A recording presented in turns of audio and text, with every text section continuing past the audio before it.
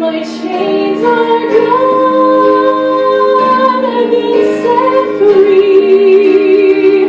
My God, my Savior, has ransomed me.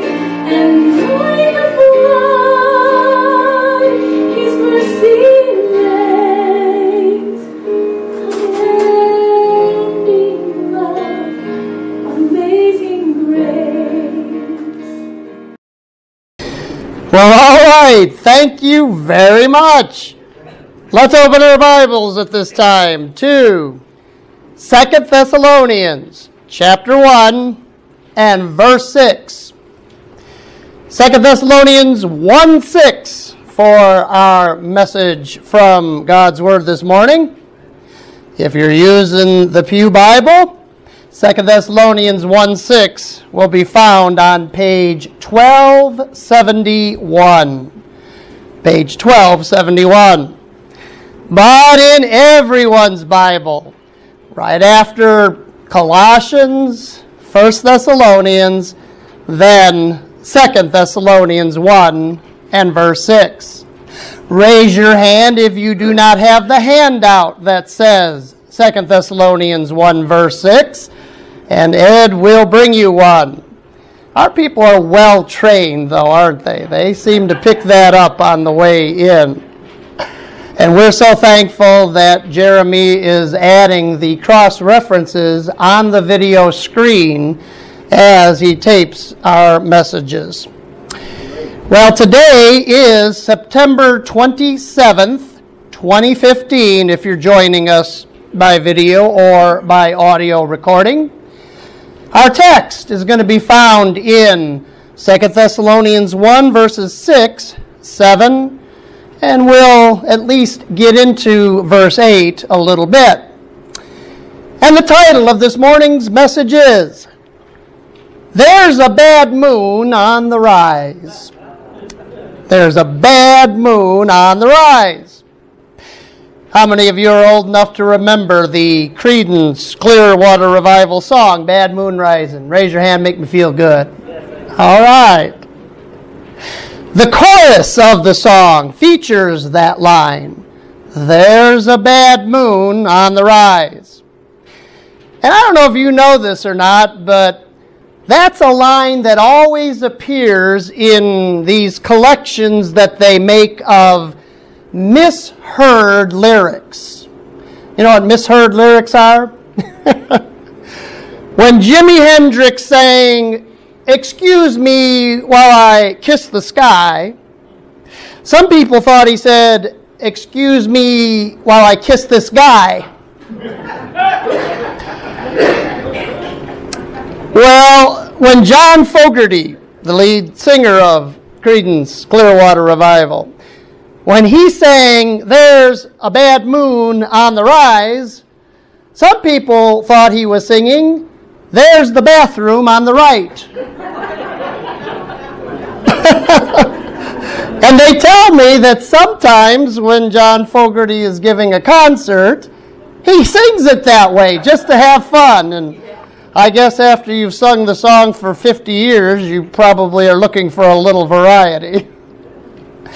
How many of you knew that when he wrote that song, he wrote it about the election of Richard Nixon in 1968?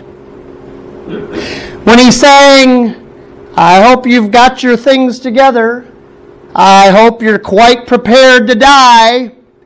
Looks like we're in for nasty weather. One eye is taken for an eye." That's a reference to how Nixon was viewed as an ultra-conservative that was not known for his mercy. But if you know your Bible, you know John was quoting your first cross-reference in Exodus 21, verses 24 and 25. Eye for eye, tooth for tooth, hand for hand, foot for foot. Now, I don't have to tell you that God is often mocked and criticized for this brand of justice, isn't he? It's viewed as too harsh and too merciless. God is said to be unrighteous to implement that kind of law for mankind. But you know what? God Almighty has something to say about that in the opening verse of our text in 2 Thessalonians 1 and verse 6, where I direct your attention at this time. In 2 Thessalonians 1:6, Paul says, "Seeing it is a righteous thing with God to recompense tribulation to them that trouble you." Now, first of all, that word recompense, that's not a word we use very often. But you tell me what the word recompense means when we compare our next two cross-references. Romans 12:19, you know, it says, "Vengeance is mine, I will repay, saith the Lord." But look what Hebrews 10:30 says.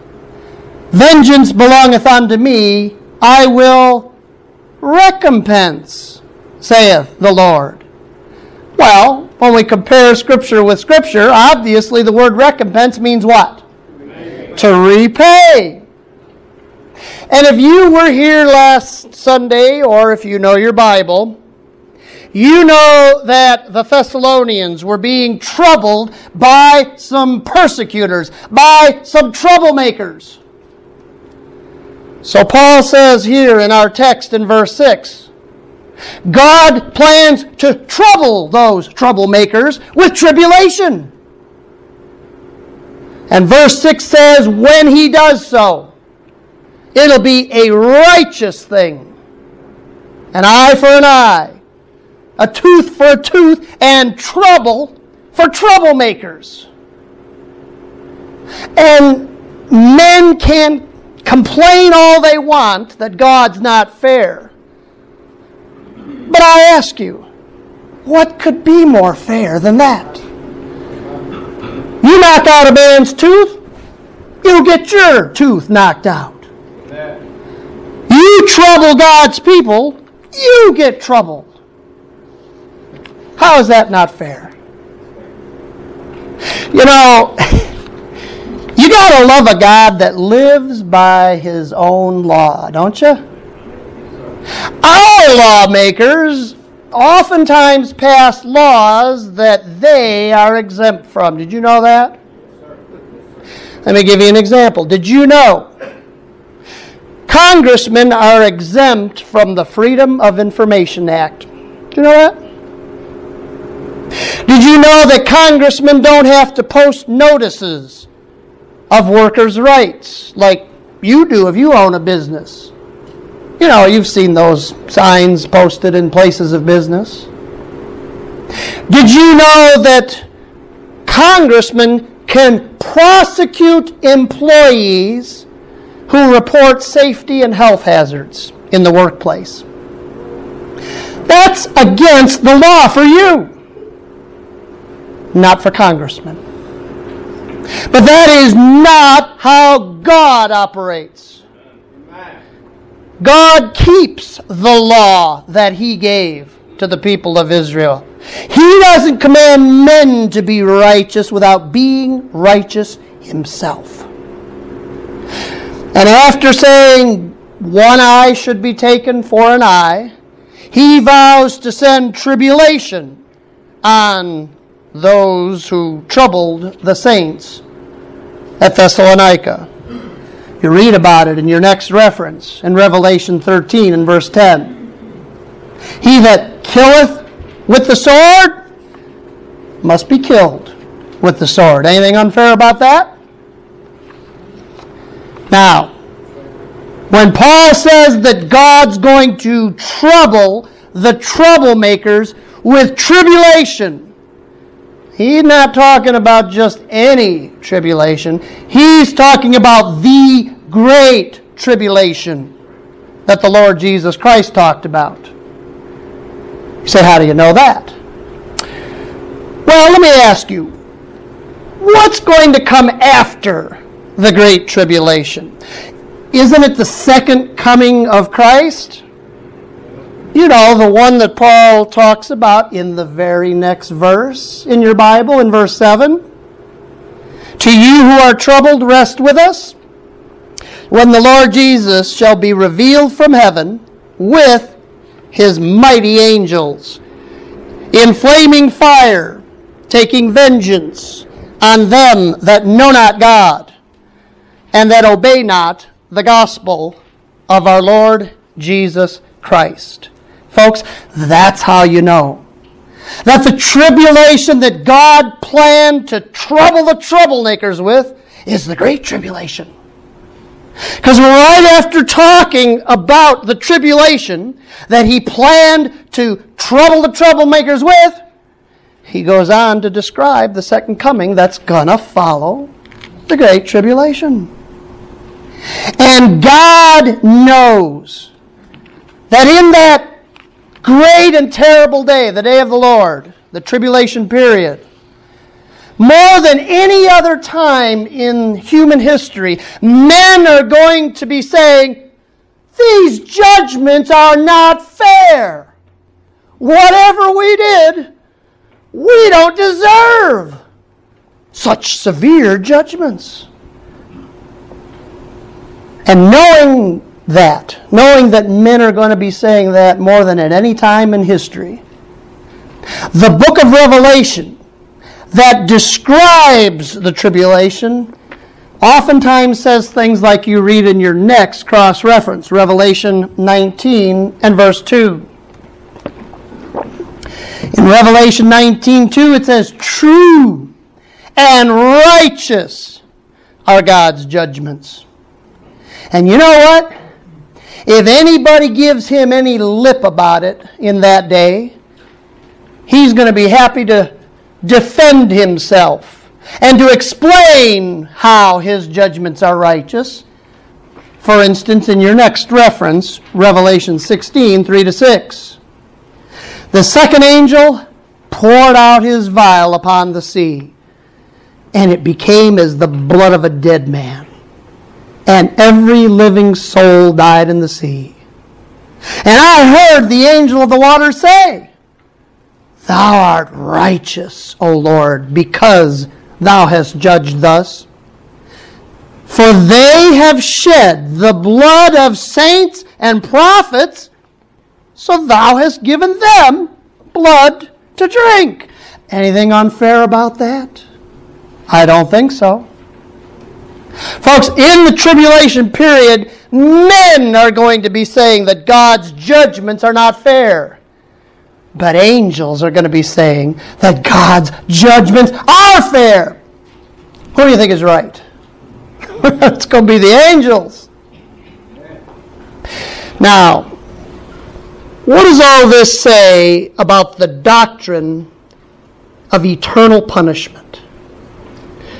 You want to talk about a time when men are going to be saying, God's judgment is not fair. I don't deserve to be in hell. God is unrighteous. Folks, that's going to be the theme song of hell for all eternity. But let me ask you a question about that. Throughout the Bible, God's judgments have always been fair and righteous and equitable. So how many of you think when it comes time to punishing the unsaved, God is going to suddenly decide to judge men with a judgment that is not fair? I mean, after living by that eye for an eye business throughout history, how many of you think when he sends men to hell, he's going to abandon that principle and give men a punishment that is not fair, that is unjust? If that's what you think, you don't know anything about the infinite holiness of God. Because a sin against an eternal God demands an eternal punishment. That's fair.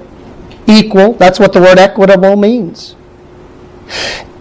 And God would be unjust if He didn't give it to him. Now there's a dispensational aspect of verse 6 that we have to consider. You know, verse 6 sounds an awful lot like verses that we read in the Old Testament, like the one in your next reference, in Isaiah 49:25. In Isaiah 49:25, thus saith the Lord, I will contend with him that contendeth with thee. Now, if you're not sure who he's talking to there, do you remember what God told Abraham in your next reference? I know you know this verse. In Genesis 12:1-3, the Lord had said to Abraham, I will curse him that curseth thee. Well, that helps you understand Isaiah, doesn't it? When Isaiah says God's going to contend with those that contend with thee, talking about contending with those that contend with the seed of Abraham, the Jews. So, the question is, why is Paul saying things like what Isaiah 49 said to us? Why is he saying that God is going to recompense tribulation to those that trouble the body of Christ instead of those that trouble the seed of Abraham? Well, here's the thing. Paul says a lot of things like that. When Hosea says in your next reference, in Hosea 13 and verse 14, this is God speaking, I will ransom them from the power of the grave. I will redeem them from death. O death, I will be thy plagues. O grave, I will be thy destruction. I got a question. Whose resurrection is Hosea talking about there? Well, before you answer, let's look at the context. The next reference has the context. Hosea 13:9-14. O Israel, God says, I'll be thy king. I'll ransom them from the grave. Talk about the resurrection of Israel. So why does Paul quote Isaiah in your next reference when he's talking about our resurrection? 1 Corinthians 15:51-55. Behold, I show you a mystery. Something Hosea knew nothing about. We shall not all sleep, but we shall all be changed. O death, where is thy sting? O grave, where is thy victory? Folks, that's just one of the ways that Paul uses the Old Testament. He applies the principles that applied to the people of Israel. Hey, I don't care what dispensation it is. There is no sting in death for the believer. There is no victory for the grave. The victory's ours. And it doesn't matter what dispensation it is. You mess with God's people, you mess with Him. That's why Paul is saying back in your Bible now in verse 6, things like we read in Isaiah 49, that God will recompense tribulation to those that trouble members of the body of Christ. And I gotta say, I'm sure that it comforted the Thessalonians to know that the ones that troubled them are going to be troubled in the tribulation. But as we read on now in your Bible, Paul has some more comfort for them. Look at verse 7 again. And to you who are troubled, rest with us, when the Lord Jesus Christ shall be revealed from heaven with His mighty angels. Now, I want you to notice something about that verse. That verse is not just a prediction. It's also an exhortation. You say, what do you mean by that? Well, Paul doesn't say you will be resting with us when the Lord appears with his mighty angels to judge the world. Doesn't say that, does he? Now that's true. And the way Paul worded it, you could read it that way. As a prediction. That when the Lord comes to judge the world, you'll be resting in heaven with the Apostle Paul. But the way he words it shows that it's not just a prediction, it's also an exhortation. When he says, and you who are troubled, rest with us, he's telling them they can rest with him now. Rest in the knowledge that they will be resting when the Lord comes in flaming fire. Listen, Paul was just as troubled by troublemakers as the Thessalonians. Didn't we see that in our scripture reading this morning in 2 Corinthians chapter 11? If you weren't here for the scripture reading, if you're watching the video or listening by recording, read 2 Corinthians 11, 23 to the end of the chapter. Paul was whipped, beaten with rods, imprisoned, shipwrecked, stoned and starved, and persecuted. But do you remember what he said about all those troubles in your next reference? In 2 Corinthians 4 and verse 8. We are troubled on every side, yet we're not distressed. You know what that means? That means Paul was more than willing to take it. He was more than willing to take the trouble that men were dishing out, knowing that he was going to be spared the trouble that the Lord's going to dish out when he shows up with flaming fire. And he's telling them they can feel the same way. Is there anything you can learn from that about your troubles? Feeling a little down lately maybe because of your problems? Feeling bad that you're troubled while the wicked all around us seem to be flourishing, seem to be trouble-free, and the world is getting more wicked by the day. It can get discouraging. Until you remember, there's coming a day that the wicked are going to be troubled and you're going to be resting. And if you want to know just how much trouble they're going to get, notice that Paul says that when the Lord comes, He's going to have company. He's going to come with His mighty angels.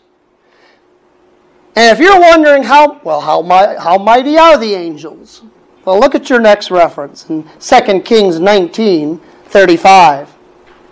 The angel of the Lord went out and smote in the camp of the Assyrians 185,000 men.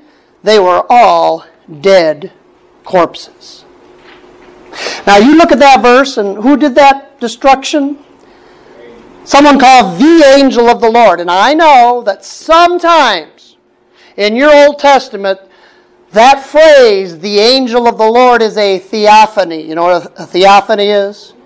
That's an Old Testament appearance of the Lord Jesus Christ. A pre-incarnate appearance of the Son of God. Sometimes, but not all the time.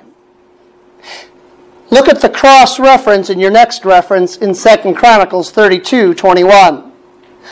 A verse that's talking about the same event, and it says, the Lord sent an angel, which cut off all the mighty men of Assyria. It was just your average, everyday, run-of-the-mill angel. But just one average, everyday, run-of-the-mill angel was able to slay 185,000 men. And probably didn't even break a sweat. And you know how many angels the Lord's going to bring at the second coming? Did you notice, looking back in your Bible now at verse 7, that it doesn't say that He's going to appear with some of His mighty angels. It says He'll appear with His mighty angels. Sounds like all of them to me. So now we have to ask, how many is all of them? Well, in Hebrews 12:22, your next reference, it refers to an innumerable company of angels. I don't know how many there are, folks, but you can't number them. You'd die before you got to the end, I guess. Folks, they're going to light up the sky like the 4th of July when He comes in flaming fire, taking vengeance.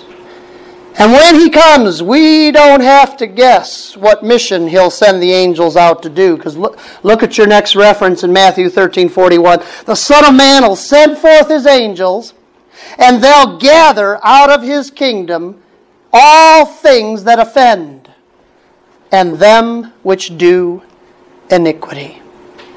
Listen, when it talks about gathering out of the kingdom all things that offend, offending is what the troublemakers were doing to the Thessalonians.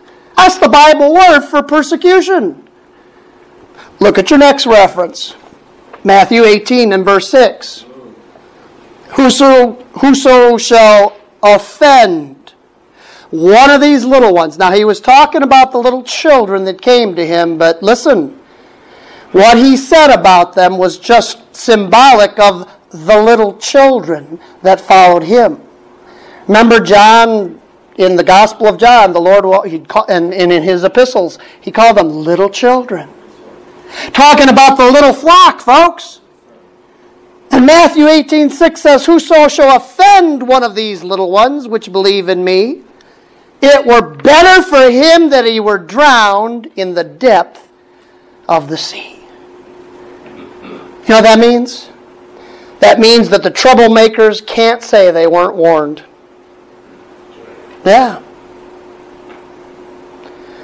Now, the raw, destructive power of His mighty angels is not the only heat that the Lord Jesus Christ is going to be packing that day.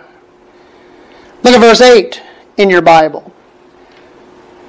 In flaming fire, taking vengeance on them that know not God, and that obey not the gospel of our Lord Jesus Christ.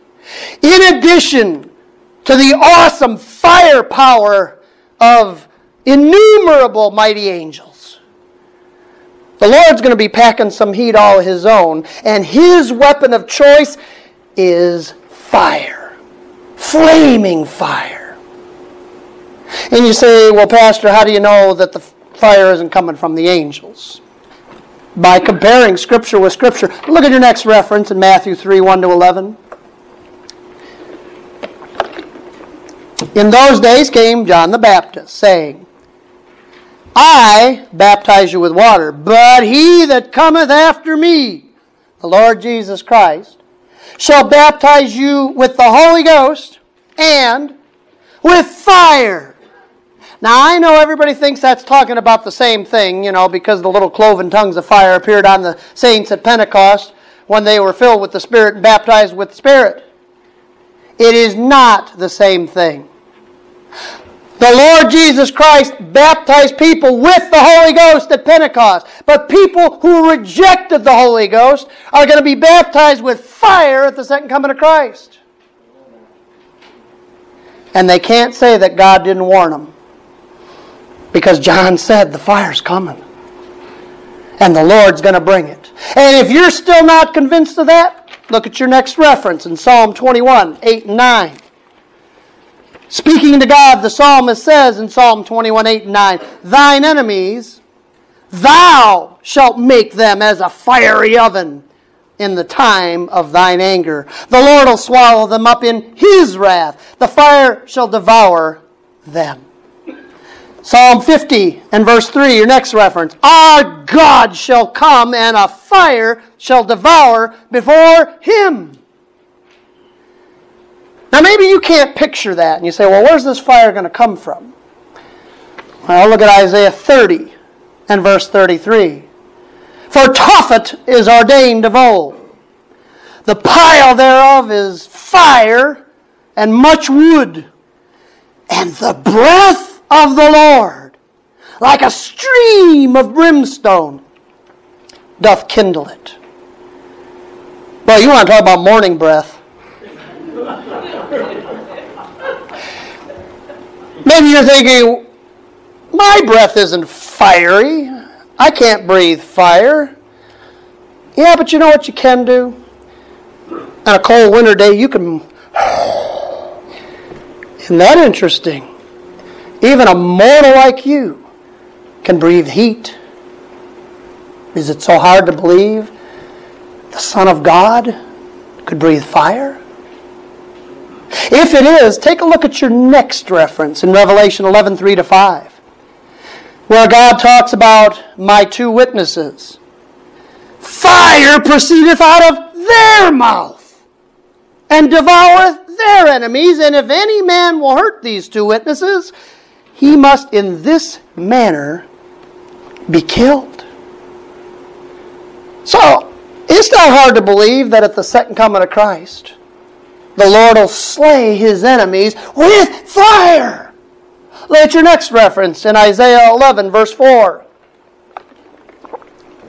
He shall smite the earth with the rod of his mouth, and with the breath of his lips shall he slay the wicked. Now, maybe all this time you've been thinking, oh, wait a minute. I thought the book of Revelation says that he's going to use a sword proceeding out of his mouth to slay the wicked. And that's true. Look at your next reference. Revelation 19, 11-15. John sees these visions and he says, I saw heaven opened, and behold, a white horse. And he that sat upon him in righteousness. Over and over again in the book of Revelation, God makes sure people understand when he judges, it's in righteousness. In righteousness he doth judge and make war. And the armies which were in heaven followed him. Those are the angels, the innumerable company of angels. And out of his mouth goeth a sharp sword, that with it he should smite the nations. And you know what sword he was talking about if you know your next reference in Revelation 1:16. Out of his mouth went a sharp two-edged sword. Does that make you think of your next reference in Hebrews 4:12? The Word of God is sharper than any two-edged sword. So at the second coming of Christ, the sword coming out of the Lord's mouth is the Word of God. And they're not going to be able to say they weren't warned, because what does it say in your next reference in Revelation 2:16? Repent, or else I will fight against them with the sword of my mouth. But will a sword come out of the Lord's mouth, or will fire? The answer is yes. Look at your next reference if you don't know what I'm talking about. Jeremiah 23:29, God says, Is not my word like as the fire, saith the Lord? The fiery breath of the Lord is going to slay the wicked. And the breath is His Word. What makes words? Isn't it when your breath just passes by your vocal cords, right? What makes your breath hot? It's breath passing by the vocal cords. Imagine the breath of God.